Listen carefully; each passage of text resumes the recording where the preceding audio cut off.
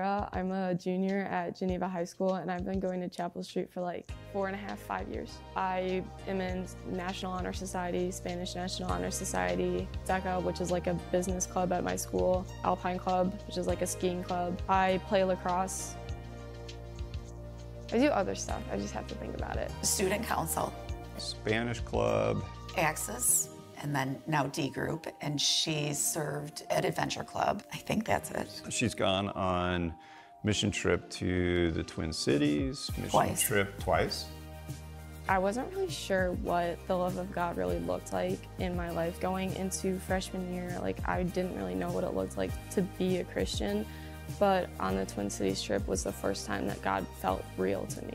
When I started coming to like D group, which is just like this small like circle of people who you were like friends with, and it didn't like matter what school you went to. It just like was a place for me to like talk about what it was like to be like a freshman or just like a Christian in high school, and that really helped me a lot. What I am most grateful for with Sarah watching her journey is that she really has a lot of friends that are very passionate about their faith and very mature in their faith for their age. Sometimes me and my friends will just like sit down and like have talks about like how God has been working in their life and my life. And I think what's different about me and my church friends and me and my school friends is that like if I have a problem, then the first thing they'll say is like, I'm praying for you. And sometimes we'll just sit down and like have talks, and like they'll tell me about how God is working in their life, and I'll tell them mine, and just how we've like grown in our faith together. One of the most encouraging things to me as I think about the D groups and the high school experience is the fact that on a Sunday night, you'll walk into the fellowship area at Keslinger and you'll have north of 200 people there, which is bigger than most churches. I know that like there are people in there who like actually care about me. The lesson that I think God was really trying to tell me throughout my freshman year was just like life is so much harder without him. Since I didn't really know him that well, like it was just hard to like really find who I was, and it was just way easier once I like started finding myself like in him. Twin Cities 2022 was the week that I got baptized. I'll never forget that. It was like I was calling my mom and I was like asking her like, hey, can I get baptized? And she was like, yeah, go for it. And then when Tom asked me if I was ready, I was like, I think, and he was like, I don't need an I think, I need an I know. And like in that moment, I was like, I know, I want to get baptized. And so like when I like went under, like, and I just opened my eyes as like coming out of the water, I was like, whoa. And like, it was just all my friends around me. And it was like, that was probably one of the best nights of my life. I think I just really learned not how to be a Christian, but how to have a relationship with God. And like, I really started reading my Bible more. I've learned how to like discern what God is like telling me and what I should be like doing. And also just like praying to God whenever something is wrong, whenever I'm happy, whenever I'm sad, just like praying in all these like moments. And then kind of had to learn this the hard way, but like our will is not God's will, so we're not obviously gonna get everything that we want. As I think about Sarah's faith in God, I've seen her mature into someone who's got a real confidence in herself, in her faith in God, and who she is as a person. My favorite part about being in Chapel Street students is just like that community, and like they want the best for me and like help me grow in my faith with God, and it's really just community that helps the most.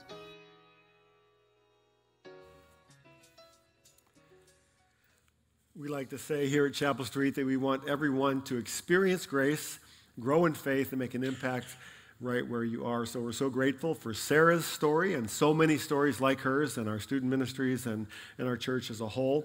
We want to be a church that serves. We want to serve our kids well.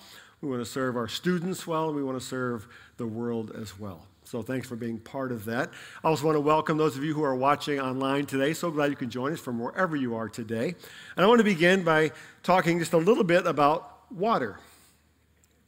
And I'm going to ask you just a few questions and have you go back to your earth science class days and see if you can answer them. The first question is, what is water? Okay, we say H2O, and I had to actually remind myself what the 2 was for. Was it for the O's or for the H's? I wasn't that good of a science student.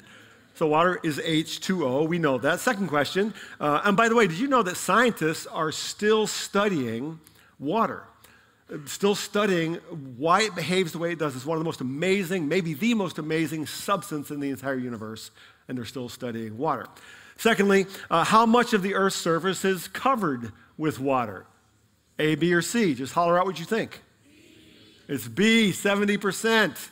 Although yesterday was closer to 90%, I think. 3, how much of the Earth's water is drinkable? 20%, 10%, or C? Actually, not very much. 0.3% of the Earth's water is actually drinkable. How much water does the average American use every day? A, B, or C? Holler it out. C, 80 to 100 gallons. I have a son that used about 400 gallons back in the day. Longest showers ever.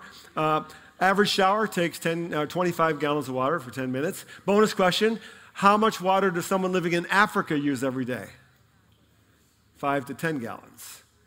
Fifth question, how long can you live without water? 7 days, 14 days, or 40 days? A, 7 days, unless you're a camel, but 7 days. Life as we know it actually is impossible without water. Scientists have never discovered a single living organism that can survive without water. Maybe that's why the whole Bible starts with water. Genesis begins like this. In the beginning, God created the heavens and the earth. Now the earth was formless and empty.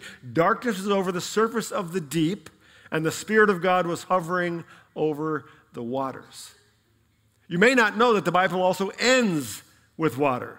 In Revelation chapter 22, the Apostle John is looking into a vision of the new heaven and new earth. And he writes, "Then the angel showed me the river of the water of life, clear as crystal, flowing from the throne of God and of the Lamb down the middle of the great city." And maybe that's why water shows up very often in the story of Jesus in the Gospels. And that's one of the stories we're going to look at here this morning. Our summer-long series is called Face to Face, Stories of Meeting Jesus. And the theme of the whole summer was expressed well in the video series, The Chosen. How many of you have been watching The Chosen? By the way, it comes out tonight. You can check it out again on the app this evening, season 4. But in an early episode, in an early season, the character who played by Mary Magdalene tries to explain to Nicodemus what's happened to her after meeting Jesus. And here's what she says. She says, "I was one way, now I'm completely different, and the thing that happened in between was him." Today we look at a story that comes to us in John's Gospel, John chapter 4. I'm going to read the whole story, and this, by the way, is the longest single conversation Jesus has with anyone in the Gospels. I'll read it all the way through, and then we'll dig in sort of piece by piece. John chapter 4, beginning in verse 4. Now he, Jesus, had to go through Samaria. So he came to a town in Samaria called Sychar, near the plot of ground Jacob had given to his son Joseph. Jacob's well was there, and Jesus, tired as he was from the journey, sat down by the well. It was about noon. When a Samaritan woman came to draw water, Jesus said to her, "Will you give me a drink?" His disciples had gone into the town to buy food. The Samaritan woman said to him, "You are a Jew, and I'm a Samaritan woman. How can you ask me for a drink?" For Jews do not associate with Samaritans. Jesus answered her, "If you knew the gift of God and who it is that asked you for a drink, you would have asked him, and he would have given you living water." "Sir," the woman said, "you have nothing to draw with, and the well is deep. Where can you get this living water? Are you greater than our father Jacob, who gave us the well and drank from it himself, as did also his sons and his livestock?" Jesus answered, "Everyone who drinks this water will be thirsty again. But whoever drinks the water I give them will never thirst. Indeed, the water I give them will become in them a spring of water welling up to eternal life." The woman said to him, "Sir, give me this water so that I won't get thirsty and have to keep coming here to draw water." He told her, "Go, call your husband and come back." "I have no husband," she replied. Jesus said to her, "You are right when you say you have no husband. In fact, the fact is, you have had 5 husbands, and the man you now have is not your husband. What you have just said is quite true." "Sir," the woman said, "I can see that you are a prophet. Our ancestors worshipped on this mountain, but you Jews claim that the place where we must worship is in Jerusalem." "Woman," Jesus replied, "believe me, a time is coming when you will worship the Father neither on this mountain nor in Jerusalem. You Samaritans worship what you do not know. We worship what we do know, for salvation is from the Jews. Yet a time is coming and now has come when the true worshipers will worship the Father in the Spirit and in truth, for they are the kind of worshipers the Father seeks. God is Spirit, and his worshipers must worship in the Spirit and in truth. The woman said, I know that Messiah, called Christ, is coming. When he comes, he will explain everything to us. Then Jesus declared, I, the one speaking to you, I am he. Just then his disciples returned and were surprised to find him talking with a woman. But no one asked, what do you want, or why are you talking with her? Then leaving her water jar, the woman went back to the town and said to the people, come, see a man who told me everything I ever did. Could this be the Messiah? They came out of the town and made their way toward him. We'll finish the last part of that story a bit later this morning. Again, I mentioned that this is the longest single conversation Jesus has with anybody in the Gospels, and it begins with what I'm calling a surprising destination. Surprising destination. You may be aware through my stories through the years that my wife and I have lived in Batavia now for 35 years. Our boys all grew up and went to Batavia High School. And you might know that when it comes to high school sports, the Batavia Bulldogs and the Geneva Vikings have a long-standing rivalry, about 100 years, especially in football. In fact, that rivalry is so intense that I once bought a blue car and my boys refused to drive it. In fact, they refused to get in it and ride in it anywhere because it was the wrong color. But imagine that rivalry getting to the point where I so disliked the people of Geneva, which I don't, and I was so uncomfortable being in the town of Geneva, which I'm not, but say it was that way, and it was so difficult that I would choose, if I had to go from Batavia to St. Charles, to drive all the way through West Chicago to get there because I just didn't want to drive through the township of Geneva. Now, if I did that, you would think I had kind of a problem. Well, that's the animosity that lies beneath this story. In verse 4, we read, now he, Jesus, had to go through Samaria. So he came to a town in Samaria called Sychar, near the plot of ground Jacob had given to his son Joseph. Joseph's well was there, and Jesus, tired as he was from the journey, sat down by the well. It was about noon. Now, this story is chock full of surprises. Some of them are obvious and we can see them, but some of them we can't quite see because we don't live in that time, in that culture. So let me try to pull out some of them for you. The first surprise here is that John tells us that Jesus had to go through Samaria. Now, to see the surprise, take a look at this map. This is a map of the ancient region of Israel. You'll see all the way to the south, the Dead Sea, connected by the Jordan River that goes up north toward the Sea of Galilee. And that distance is roughly 65 miles, about the distance from here to Lake Geneva, Wisconsin. So Jesus has been in the southern region there of Judea. He wants to go north to Nazareth, and the most direct route is to walk straight through the region called Samaria, which would have been about a 2.5-day walk, and if you count steps, about 160,000 steps. I did the math on that. The problem was that at that time, many Jews, if not most Jews, would not choose to walk straight through Samaria because there was a centuries-old animosity, hatred, based on ethnic backgrounds and religious differences between the Jews and Samaritans. So they would, put the map back up for a second. So they would choose to walk eastward across the Jordan River, north, and then cut back over, and they'd walk twice as far just because they didn't want to go through Samaria. But John says Jesus had to go through Samaria, so we should be asking ourselves, why? That's a little weird. The next surprise, at least to some, is that Jesus is tired. Verse 6, Jacob's well was there, and Jesus, tired as he was from the journey, sat down by the well. It was about noon. The word that's used here in the Greek for tired means to grow weary, to be exhausted. It's the same word Jesus uses in Matthew chapter 11 when he says, come to me, all you who are weary, same word, and burdened, and I will give you rest. He's been walking all morning. It's now noon, middle of the day, and he's bone tired, what we used to call dog tired. He sits down, and he's thirsty. Stops at Jacob's well. And by the way, this well is still there. but only you can't see it because they built a Greek Orthodox church right over the top of it. If you've been in that part of the world, that's what happens a lot with these famous sites. Somewhere along the line, they just built a church over it, so you can't see it anymore. But the well is there underneath the fancy church. Now, we have a tendency, many of us, I think, to think of Jesus as sort of a spiritual, religious superhero, that he really was not like us. But notice here, the one who gives us rest is tired, weary, exhausted. The one who made water is thirsty. And this is the beautiful and to some shocking humanity of Jesus. The very next verse tells us why Jesus chose to walk through Samaria and why he stopped at this well. Verse 7 says, when a Samaritan woman came to draw water, Jesus said to her, will you give me a drink? Now, it's not surprising that a woman came to draw water.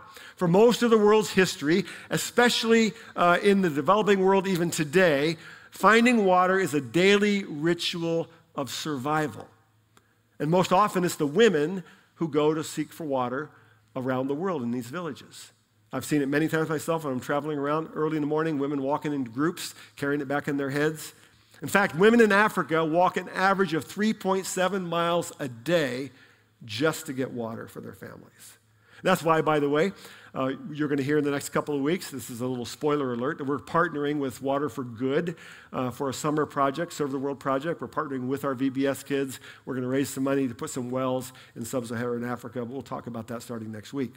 But what is surprising here is the time of day. What time did John say it was? Noon, literally the 6th hour in the way the Jews counted time. Now, the daily chore of gathering water is almost always done early in the morning for two reasons. You need water for all the day's activities, cooking and cleaning and so forth, and because it's cooler in the morning, especially in that part of the world. So it's surprising that this woman is there at noon. The next surprise is that the woman seems to be alone.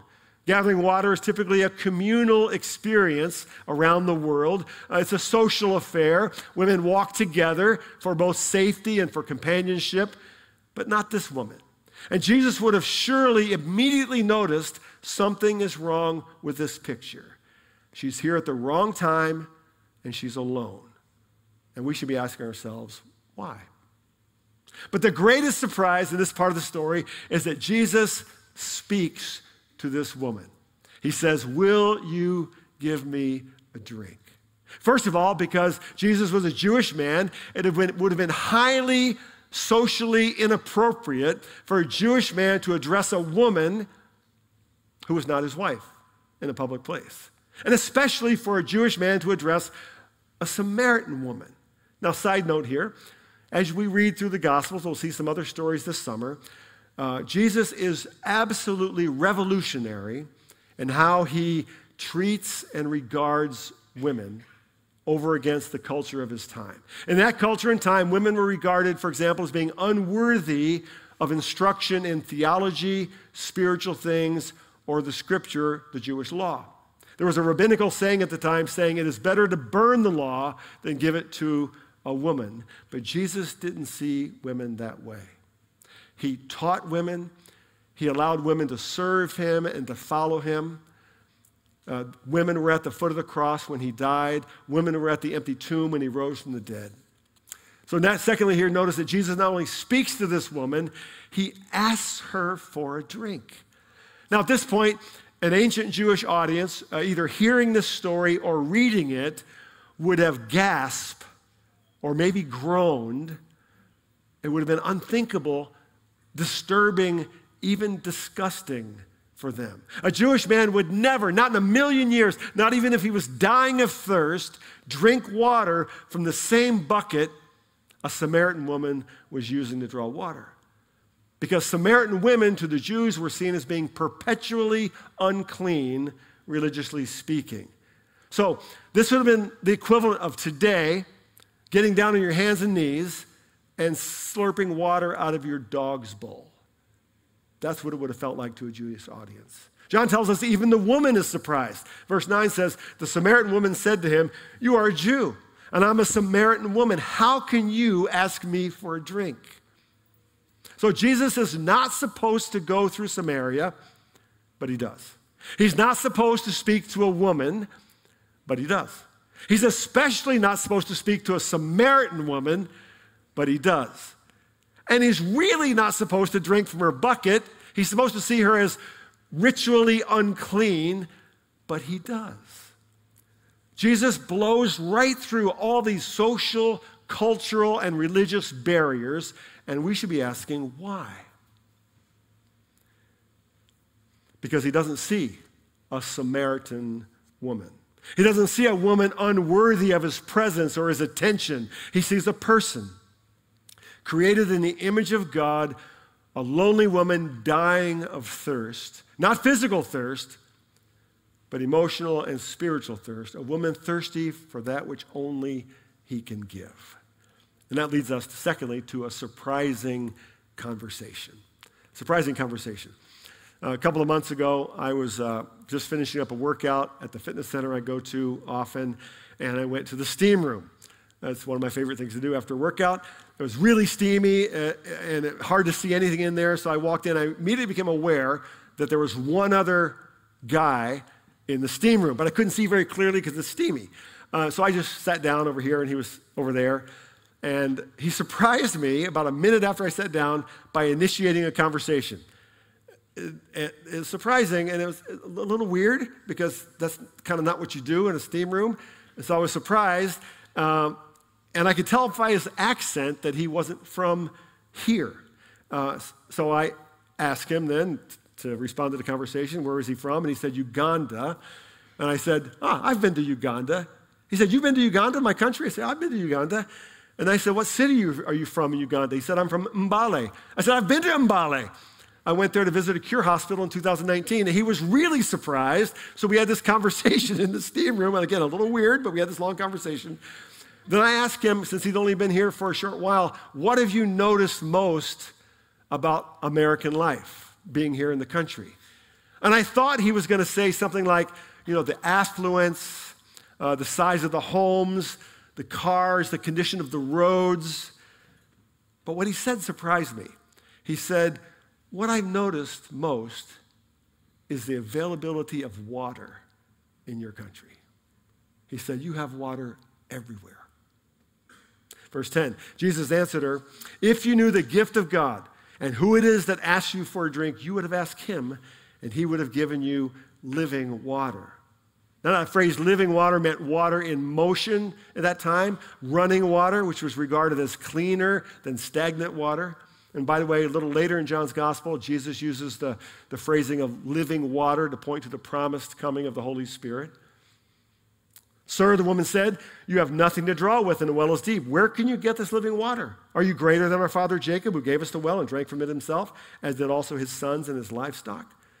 Notice Jesus said here, if you knew, and then he mentions two things. If you knew the gift of God, and the word he uses for gift there is a word that means a gift freely given, a gift that has no need of repayment.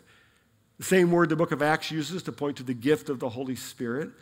And Jesus says, if you knew who it is who asks you for a drink, in other words, if you knew who I am, if you knew me, you would know I am greater than your father Jacob, because I give a greater kind of water.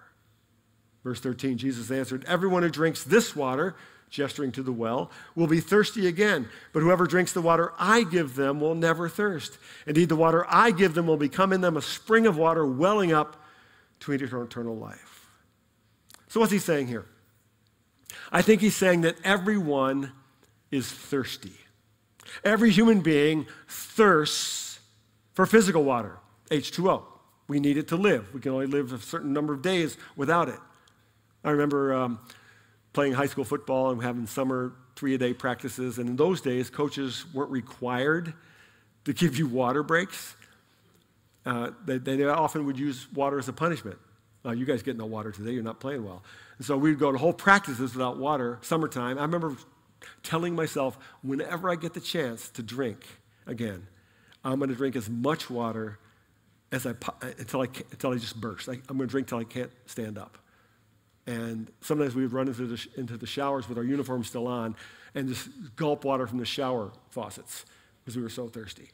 But Jesus here is talking about a different kind of thirst, not H2O thirst, but a spiritual thirst. Every human being longs, thirsts to be known, to be seen, to be valued, to be loved. We thirst for a way to deal with the pain and the failures of our past. We thirst for forgiveness of some kind. We thirst for hope in the future. And just as with physical thirst, we will drink from almost any well, almost any source to try to satisfy that deep inner thirst. And the world, I think, is full of people drinking from wells that do not ultimately satisfy the deepest longings of our souls. Wells marked work or money or relationships. And maybe you remember a generation ago, rock star Mick Jagger sang, "I can't get no satisfaction." That's true. Maybe you were once that way in your life. Maybe you feel a little bit like that today. Jesus has something that our souls need more than our bodies need water. The living water of Jesus that brings cleansing and new life, new hope. That leads us to the third part of the story, and it ends with this, a surprising declaration. Verse 15, the woman said to him, "Sir, give me this water so that I won't get thirsty and have to keep coming here to draw water." At first, she sort of misunderstands. She's thinking he's talking literally. He's offering her a way to avoid having to come and get water every day. But he's not talking about H2O. He's talking about himself. And so he presses in closer. Verse 16, he told her, "Go, call your husband and come back." In other words, go get your husband. We'll talk about all this together. "I have no husband," she replied. Jesus said to her, "You are right when you say you have no husband. The fact is you've had 5 husbands, and the man you now have is not your husband. What you've just said is quite true." So suddenly the conversation gets personal. Very personal. So what's going on in this woman's life? Some scholars and commentators have said that this indicates that she has lived and is living an immoral life, a life of shame, a life of serial, intimate relationships, and that this is why she's by herself at the well in the middle of the day, that she's an outcast from her own community. She's shunned. No one wants to be around her. Others, however, have said, not so fast. That may not necessarily be true. Maybe she's just lived a painful life. Maybe she's lost 5 husbands to death. Or maybe they've divorced her and she's been discarded. And now she's living with a man just trying to survive. But whatever it is, we see here that Jesus touches the most personal and painful part of her life.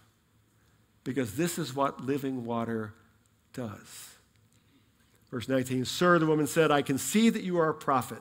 Our ancestors worshipped on this mountain, but you Jews claim that the place where we must worship is Jerusalem." Now, notice 2 things here. First, she changes the subject from the personal stuff to a theological question.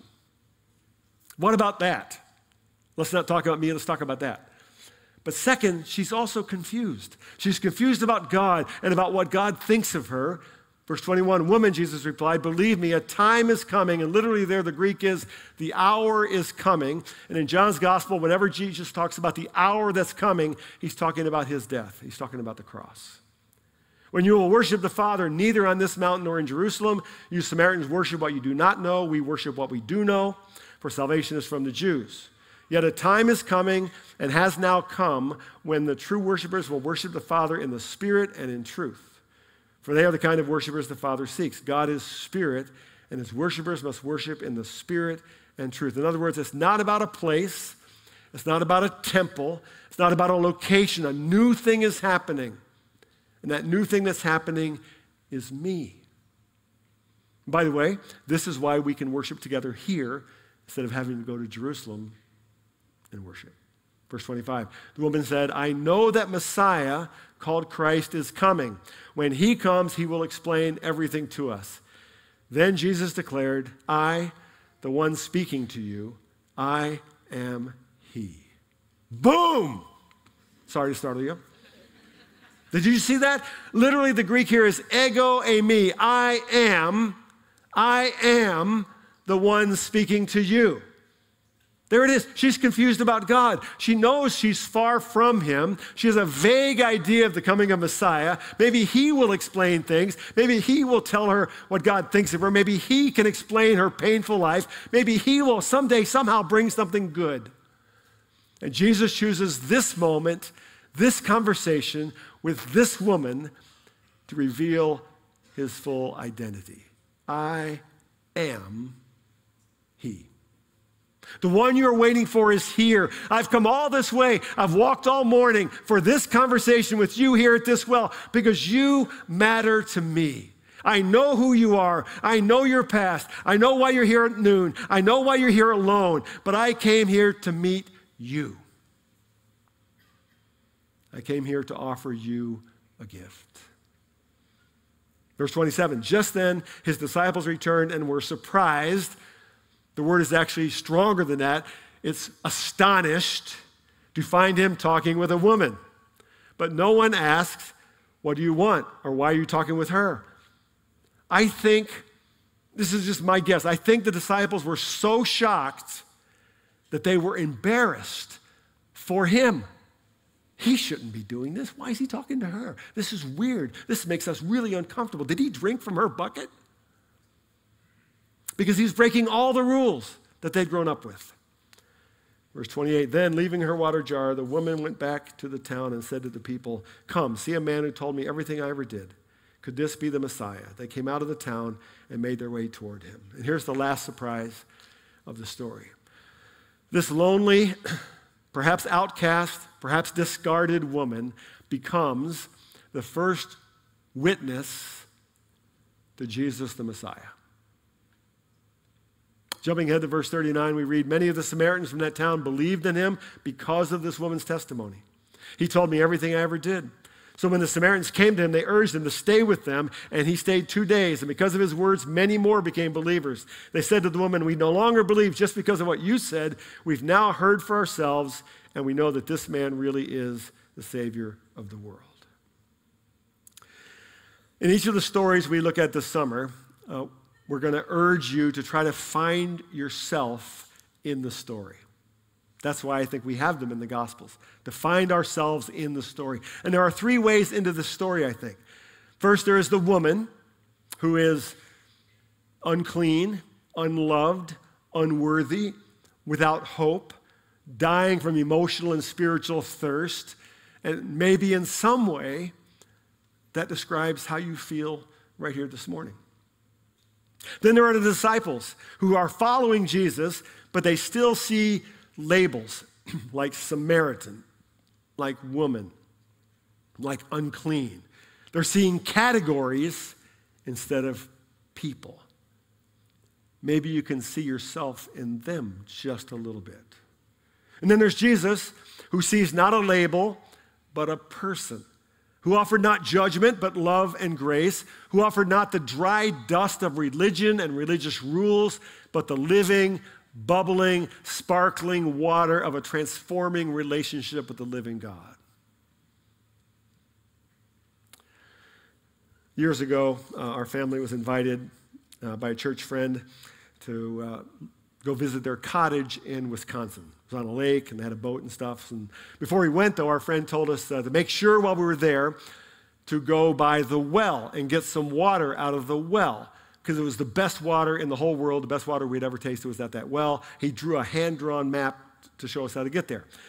So we stayed up there. We enjoyed the time there. And the last day of the trip, we decided we needed to go find this well because we knew he was going to ask us about it when we got back.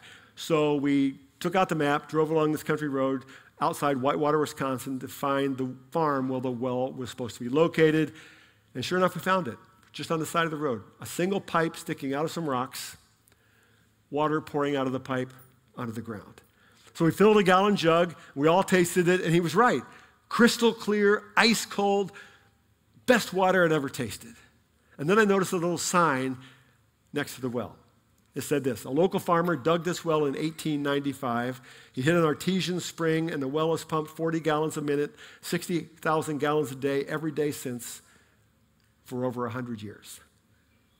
Which meant for my entire lifetime, for my parents' entire lifetime, for my grandparents' entire lifetime, That well has been pumping out 40 gallons a minute onto the ground. Best water I've ever tasted. Finest, purest water I've ever tasted. All I had to do was catch it, receive it, and then share it. And standing there on the side of the road, it dawned on me, that's what Jesus was talking about in this story. Whoever drinks the water I give them will never thirst. Indeed, the water I give them will become in them a spring of water welling up to eternal life. That's the story of the woman at the well. Will you bow with me as I close? Thank you for your word, Lord, for this beautiful and surprising story of a nameless woman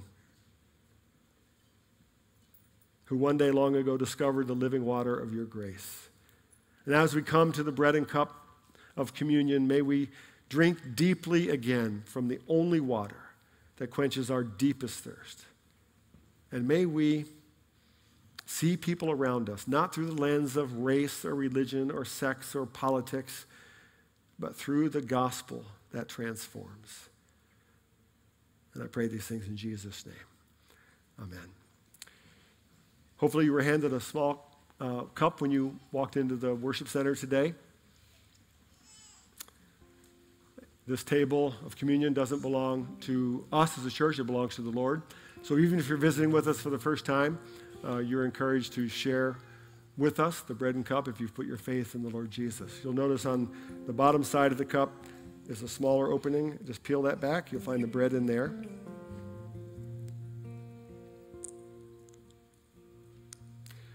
The New Testament tells us on the night before he died, Jesus met with his disciples around a meal. And partway through that meal, he took bread and he blessed it and he broke it. And he said, "Take and eat. This is my body given for you. Do this in remembrance of him."